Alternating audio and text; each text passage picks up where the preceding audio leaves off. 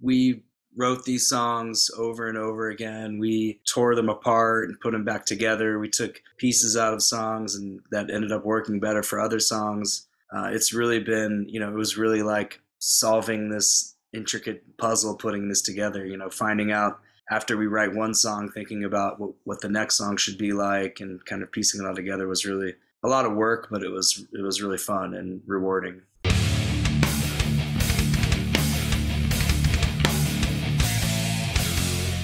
What's up, everybody? It's Keefy at GhostCultMag.com. I am thrilled to be once again joined by John Henry of Darkest Hour. How you doing, sir? I'm doing great. Thanks. Yeah, thanks for making the time. I really appreciate you. We are on the precipice. Big words for Friday morning out here. For me, Perpetual Terminal new album coming out from Darkest Hour. Always a big highlight for us when a new record is coming out, as I'm sure it is a relief for you to get it done. It's been a crazy few years, and first things first, hopefully everybody in the band is good, in a good place as we embark on this next chapter for the band. Oh yeah, we are super ready. It's been a long time coming, but we're finally ready to drop this thing on the world. And drop it indeed. It's heavy, man. It is a fantastic record. I thought I saw something. I don't think it was attributed to you. There was a really funny quote. Well, not funny, but I thought it was a standout to me. Notion might have that the band would like this album to be immortalized by the fans, the same as all the beloved classic records. So I love that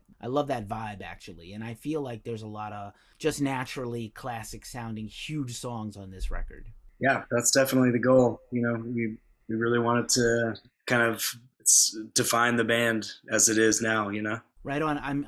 I just saw you guys let's say a year and a half ago here in San Francisco at Bottom of the Hill, maybe a little less than a year and a half ago. And it was a phenomenal celebratory night. You guys were playing an old album, but at the same time it felt like a vibrant band that still got a lot to say. This record's proof. I can't wait for people to hear it, as I like to say. But I also feel like it, everybody says their latest record is their best album, but clearly I feel like this is a really deep record. There's no skips. It's very thought out, well thought, thoughtfully composed and created. Yeah, well, we had a lot of time to put into it, and it's the first time we've done a real self-produced record, so we were really able to just kind of write and rewrite and find what we needed with the album. There was no rushing whatsoever, kind of the opposite. We really took our time to make what the perfect album for us right now. Word, I love to hear that. And a shout out to Monarch Heavy. I seem to get this vibe from talking to many bands on the label over the years that they're pretty hands off in terms of until you hand them something. So you're a veteran band. Nobody needs to tell you how to make a record that sounds like Darkest Hour. But I think it's refreshing that there's labels in this day and age that are fairly hands off, no pressure. They let you do your thing, and then when it's time to come together and iron out details, that's where the business end comes in. Yeah, they've been really perfect in that, for that reason. Like you said, we've been doing this a really long time. We're now at a point where we're kind of back to our doing everything ourselves. We're managing ourselves, producing ourselves. And so it was kind of the perfect marriage with them because they are really, I'm sure they have younger bands that they develop, but with us, we'd actually worked with some of them before. Some of them used to work here at E1, who put out The Human Romance. So we're already familiar with the guys, and it's just been like really the ideal working situation with them. Right on. They do, as on the journo side, they have a tremendous amount of consistency at that label. They don't have a lot of attrition, and same great team doing the PR on both sides of the pond. We work across the world, so with our universal team here, our global reviews team. So I'm always pumped when there's a Darkest Hour record, and again, I'm stoked. E1's done a very nice job kind of pumping it up and pushing it out, so I hope you feel the same. Yeah, we couldn't be happier. It's really been awesome working with them. Yeah, it's funny. I do get a lot of kind of blowback from fans that feel like, maybe our ilk is passe, like maybe reviews don't matter anymore, and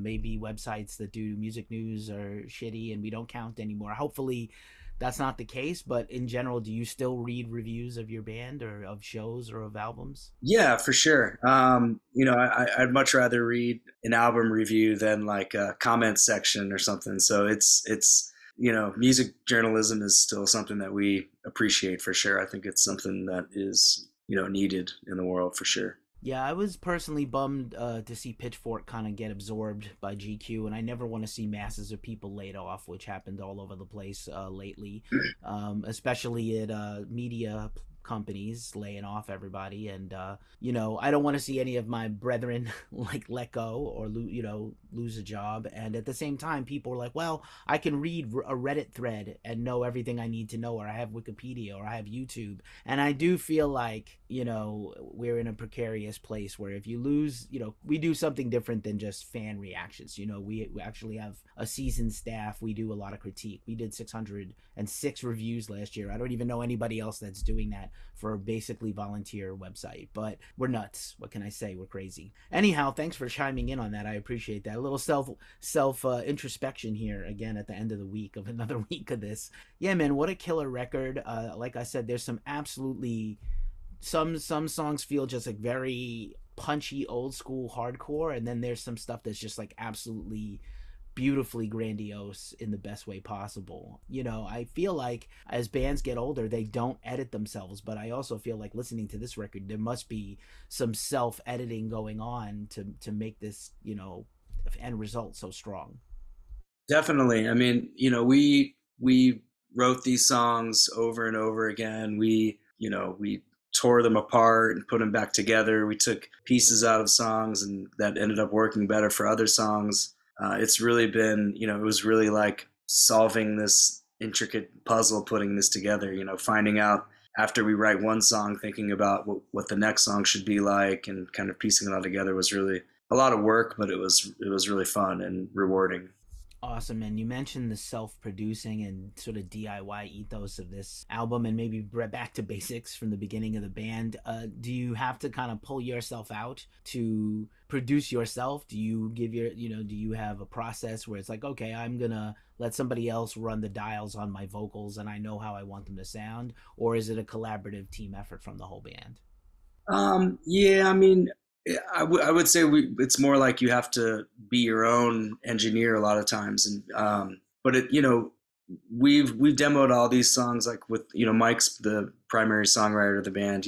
Me and him are the two original members, so it was a lot about him arranging the stuff and then us getting together and figuring out like once I put the vocals on, how it should change or what part should go where. So it was yeah, it was, but everybody had a say in this record. Every all of us played like an important role in putting it together, and it was just it took forever, but like I said, I think it's totally worth it. Right on. Well, the whole world has taken for we're all still kind of working our way through whatever the rest of life looks like in this era. It's been a weird couple of years, I gotta say. I hope everybody in the band is okay, and we lost some folks along the way, friends, peers, family. So I feel like we're on the other side. I will say, like, that night at that show was very life affirming. That night I definitely hugged way too many people and paid the price afterwards, but it was magical. That tour was great, and it was you guys, Toxic Holocaust, and Darkness Everywhere, who I love out here in the Bay. It felt like family. It was a killer night. That was a special one for sure. Like that was a really I had family come out to the show and they got COVID, but hey, I did too. I don't know if that's what. Yeah. I guess it was going around the room. Yeah, it was like we hit like a peak, and I was like, I'm not gonna stop going to shows, and I definitely, like I said, I saw too many friends that night. I hugged too many people, but in the moment, it was wonderful, and I don't blame venues, music, or bands. I make my own choices, and I live with the consequences like a grown up. This is what adult looks like, adulting. But yeah, fantastic time, and again, the band is still killer live, so I can't wait to hear some of these new songs make it into the future set list. Man, I can't wait to play them. It's coming up here in a couple weeks. Right on. That's why I'm glad we fit this in. Let us pivot over to a little track by track rundown, whatever you feel like sharing. I'm sure people would love to hear any insights you have to share. Don't have to reveal everything if you don't want to, but we're game for whatever. I'll just shout out the titles and you flow on whatever you want to share. Sure, let's do it. So obviously the album starts with the title track, Perpetual Terminal. Yeah, this one, we say to ourselves that this one is kind of and one of the reasons we put it first was it's kind of the entire history of the band, like in one song. And it's kind of like almost an album in itself, just compressed into one song. And I know it's long and it seemed kind of weird to put such a long song as the first one, but that was really the vibe we were going for that one. Right on. There's plenty of punk rock album openers that go hard and quick, so don't worry about it. It's all good. I love the track. Well, the hard and quick is the second song. Exactly. Societal Bite. Yeah, Societal Bile. A fantastic track. Great lyrics. Let me know what your thoughts are on this one. This is probably my favorite of the heavier songs. It just kind of like really, this is the punk rock side of the band. This is like, and which is kind of how I got into music. So that was a really special song for me. Yeah, that's probably the one I'm looking forward to playing live the most, I think. Killer. I can't wait to hear it. The third track is A Prayer to the Holy Death. Yeah, this one was kind of, we wanted to introduce a lot more melody back into the band. I think after Godless Prophets, was such a dark and pissed off kind of record, we wanted to really bring that, we all love stuff like In Flames and this, melodic death metal. So this was kind of like, okay, we're still doing this kind of music too, Rad, I love to hear it. The Nihilist Undone is the next song. All right, this was kind of like the return of the Godless Prophets, like super pissed off, but in a different way than Societal Bile, a little more technical. We wanted to kind of showcase that these guys in the band can like really play their instruments. So that's kind of like the heavier technical side of the album, I think. Absolutely. And everybody came to play and play their best on here. I'm sure people will agree with me. The next track is One with the Void. This one is my favorite. It's probably, I would say it's my favorite on the album overall. It's we really wanted to kind of push the envelope with the melodic stuff, and we wanted to do something that was, if Prayer for the Holy Death is like melodic death metal, this one is just kind of like, I don't want to say rock, but it is kind of like, different than that vibe.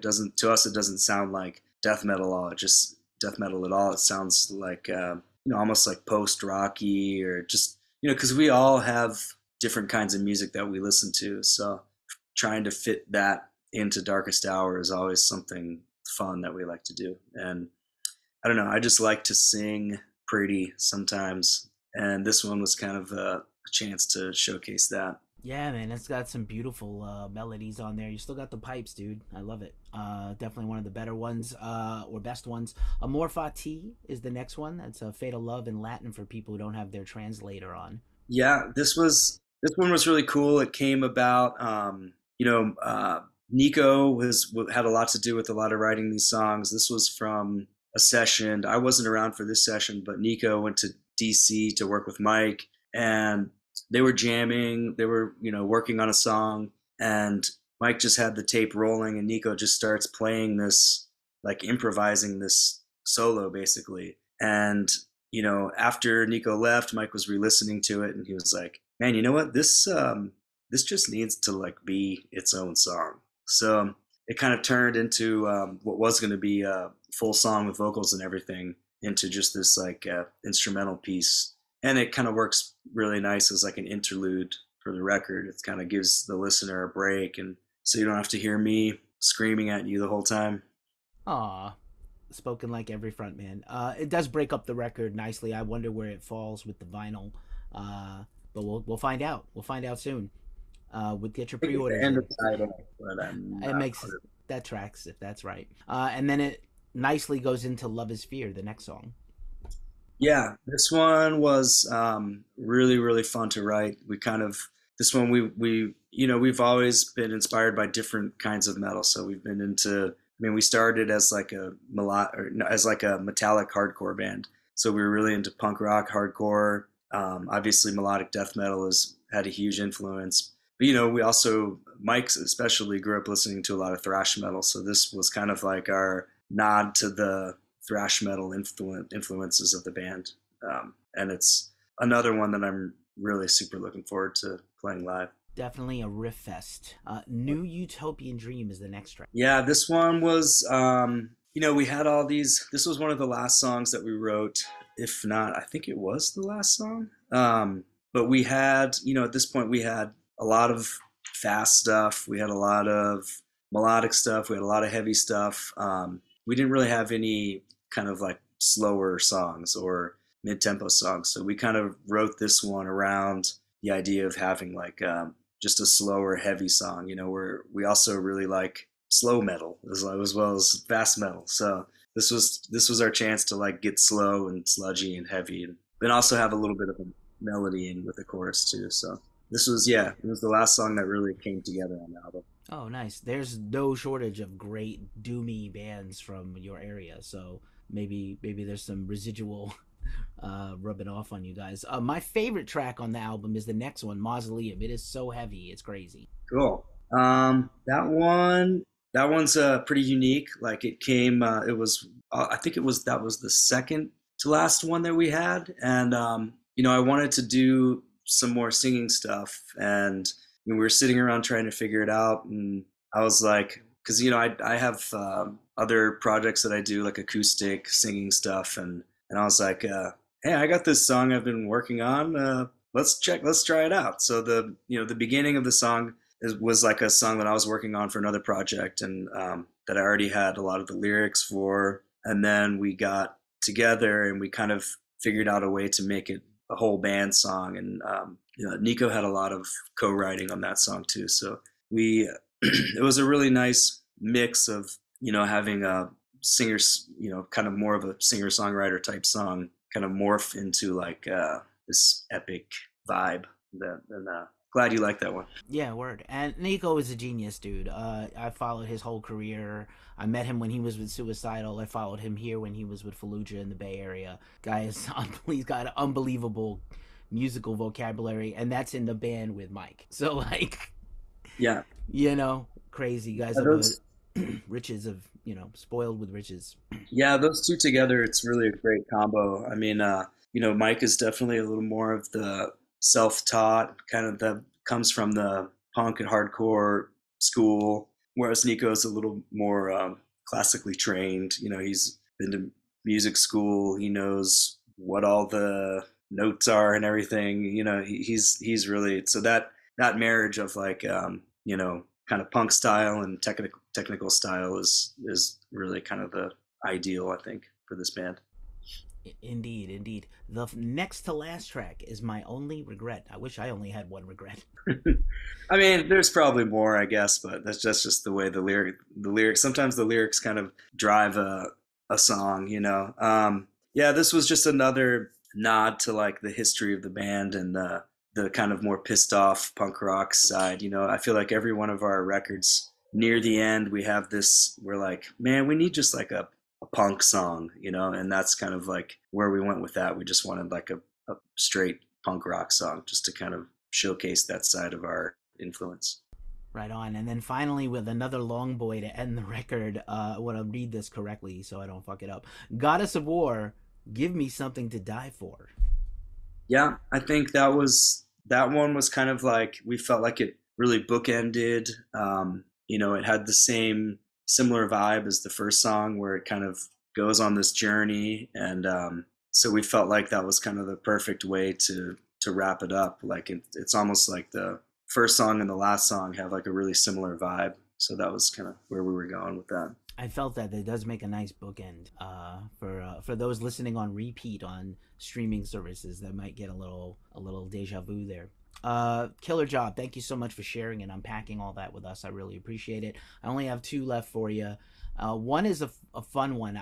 Whenever I'm going to interview somebody, I go back through the catalog, and obviously, like I said, I have a very deep association with a lot of these records. But I'm going to talk about for a second an underrated record. 10 years ago, this year was the self-titled record, which definitely was like a left turn for the band. And at the time, I think people were like, "What is happening to my favorite band?" But I love that record personally. So I just wanted to see if you, you've had enough anniversary tours, and I'm sure there are big ones coming up in the next few years also. But I just were wondering where you sit with that album now, 10 years later. Yeah, there, it was kind of tumultuous making it. We took a long time to make it. And we had a lot of influence from label, from management, from just everyone involved. Kind of, we kind of opened ourselves up to, we wanted that. We wanted like some outside power to be kind of guiding the band. And I think a lot of it worked, and there's a lot of it that there's a lot of songs off that record that I really really love. And there's some that I feel like didn't work so great. And when I hear them back, I'm just like, holy shit, I can't believe that's the Darkest Hour song. So I don't know. I think someday it would be cool to do like I don't know, a director's cut of that album and make trim it down a little bit, because I think we really just we I don't know if I want to I don't know if I don't know if you want to say we overdid it, but it felt like we almost took too long to make that. We almost put too much. We rewrote the songs over and over again, but not necessarily in a good way. It was so yeah, it was a learning experience, and was still really proud of a lot of that stuff. That was really the pushing ourselves to go super melodic on a lot of those tracks. And yeah, we still play a few of those songs, and I still love a few of those songs. So yeah, it was a learning experience, as each record should be, I feel like. Killer. And I always like to end with a wild card question, and I try to pick them out especially for my guests. So the one I have for you, hopefully it's not going to stump you, but 3 books you can't live without. 3 books I can't live without. Okay. My first would be one of my favorites of all time, Still Life with Woodpecker by Tom Robbins. He was this author I got into when I was in my early 20s, and I really liked, he had this kind of lyrical approach. And that was something that really was the first time I kind of like, when you're reading it, sometimes you can almost sing it. It sounds like that kind of poetic. So that was a really special book for me. One of the first books that got me into reading was World According to Garp, John Irving. That was kind of like a real coming of age one that hit me really hard. And well, let's say I'll go for a recent one now. I've been getting super back into Kurt Vonnegut, and I've been reading. I started with his first book, and I'm now kind of in the middle. But I think the Mother Night was like this kind of underrated one of his. I was reading it, and like I just kept taking pictures of quotes from it with my phone. It was almost like a way of highlighting quotes. I just felt there was so many quotes in that book that are just super poetic and almost like lyrical, like the Tom Robbins. And that always kind of speaks to me. So, Totally killer, yeah, man. I'm glad I could remember 3. Hey, awesome. Thank you for sharing. I really appreciate it. Thanks for hanging out with Ghost Cult today, man, and congratulations on the new album coming out February 23rd. It's right around the corner on Monarch Heavy, Perpetual Terminal by Darkest Hour. John, thanks so much, man. Thanks for the interview, man. Hope to see you soon. See you soon. All right.